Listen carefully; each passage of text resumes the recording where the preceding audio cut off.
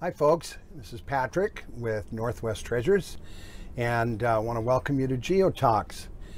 Today I want to look at a very interesting subject, at least to me it is, and I enjoy finding these particular fossils.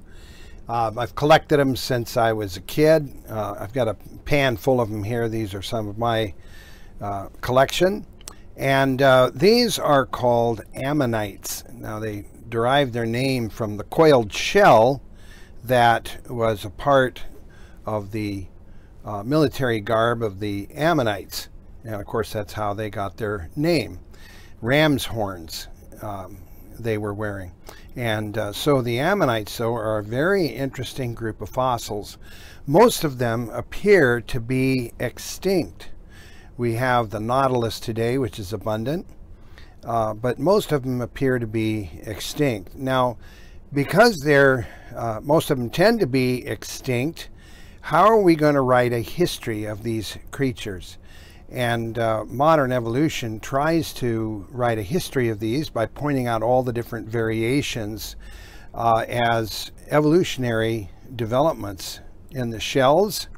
Some of the shells have multiple coils, as you can see.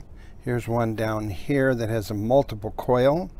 Others have very few coils. Some have ridges, shallow ridges. Others have very deep ridges. Some have very flat shells. But they're just a nice variety of them, and they're wonderful to collect. But are we talking about evolutionary developments in these critters, or are we talking about simply variation within a kind? Well, there's no way scientifically to tell, of course, because we don't have these critters in our fish tanks or sea tanks today to study them. They seem to all have died out either in the flood or shortly after the flood, and their fossils are abundant. But they show us really that if you look at them, they kind of portray one particular kind. We'll call them the Ammonite kind, if you like. But within the Ammonite kind are lots of variations, just like there are among dogs. The dog kind today they don't represent evolutionary variation.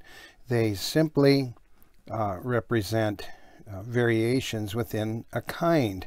And so I like to study the Ammonites because they do give me an idea of what we're talking about when we talk about kind and variation as opposed to evolutionary development.